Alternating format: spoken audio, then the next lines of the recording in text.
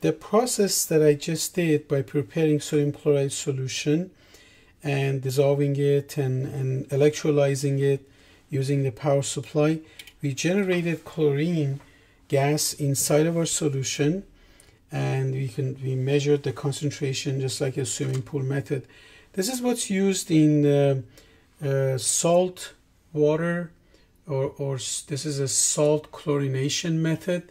So in some of the newer swimming pools, instead of dropping chlorine chemicals into your pool, there is an electrolysis cell that produces chlorine gas, because it also contains salt water, just like what we did. We made a salt water solution, and then it also contains a power supply. So all of this is built into a unit that's installed, and it basically makes chlorinated solution as what we did here, and it keeps adding it to the pool.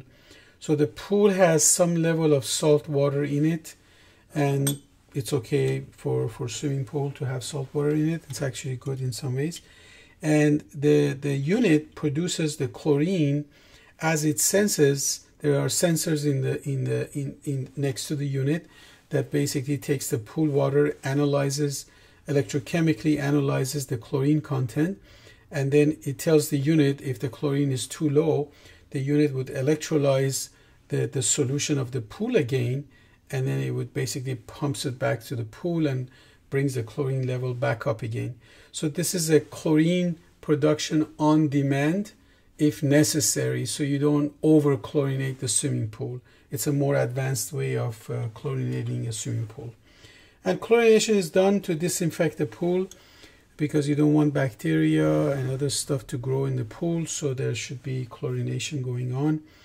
And sometimes solutions of copper are added to the pool, because copper ions are good chemicals to add to stop growth of algae in the pool.